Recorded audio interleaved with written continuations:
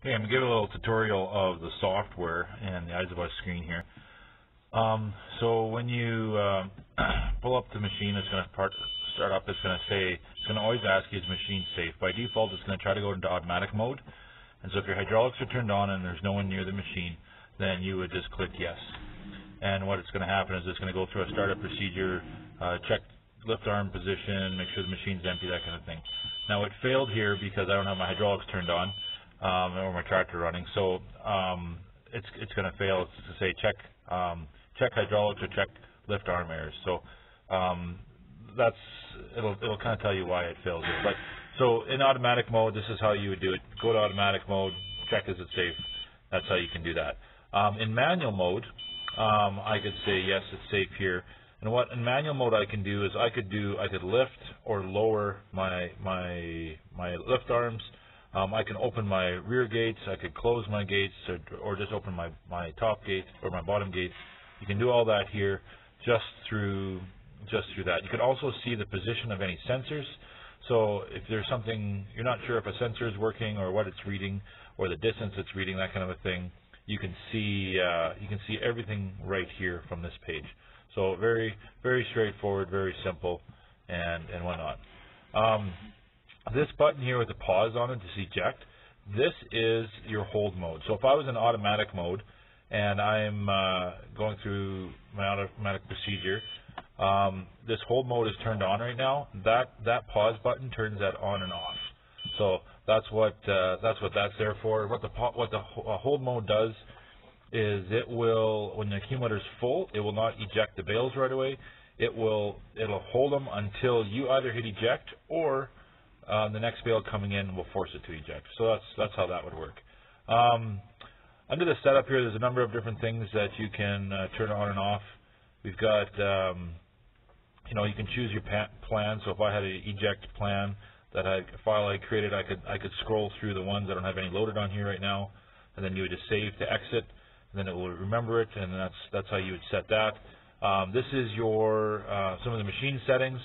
So here. You can scroll through your different pages by, see the little X on the end there. So right now it's set for 3x4s. I want to make stacks of 3 high. This is my overlift, and so this is where on my overlift what I would do is as the bale comes in, the bale above it, how much above it do we store? We don't want to go too high because we want those bale guides to stay engaged. But I'm going to say a safe place to start is usually around 2.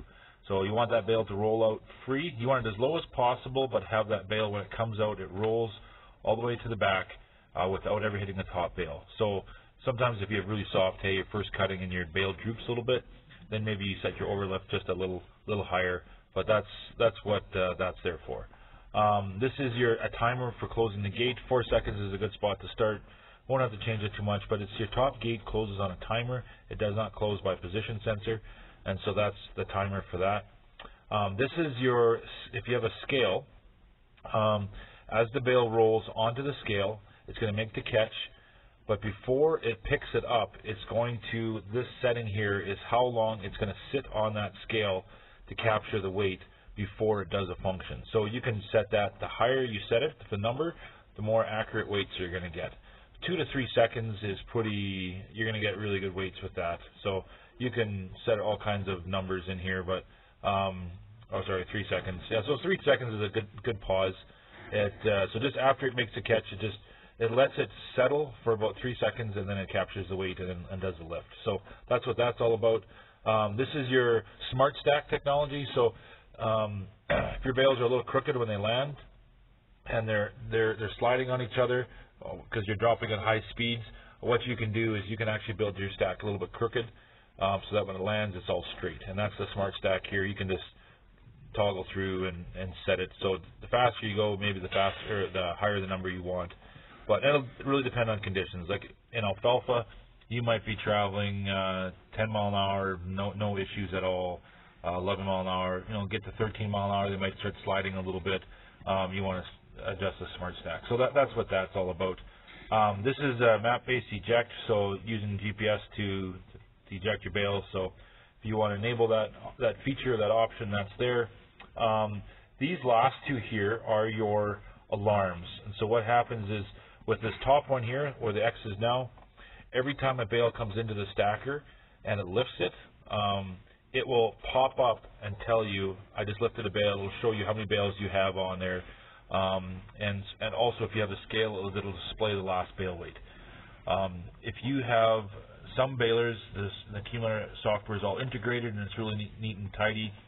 In those cases, I would not have that turned on. I would leave it turned off because it's just more kind of notifications.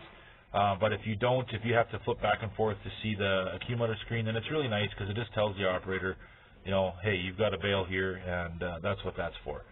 You can only see how many bales you got.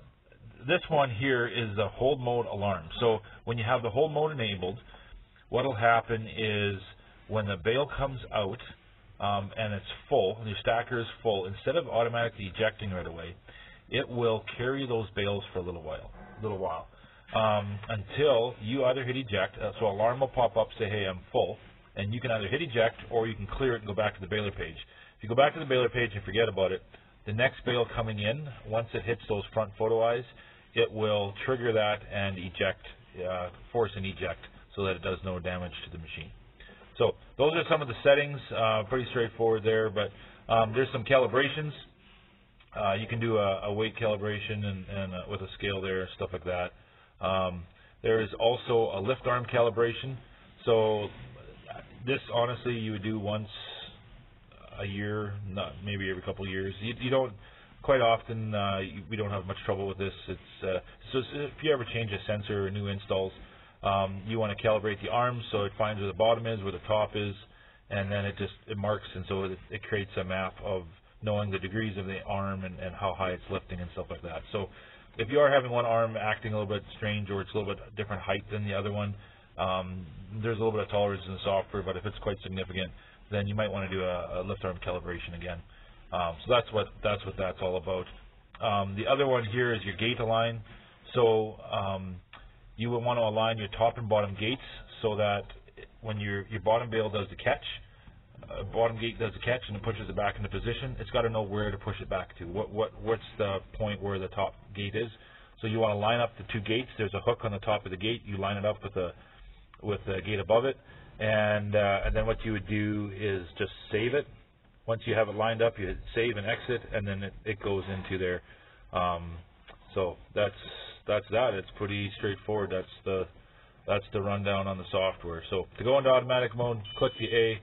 Get your hydraulics turned on. Your flow set at about 12 to 14 gallons a minute.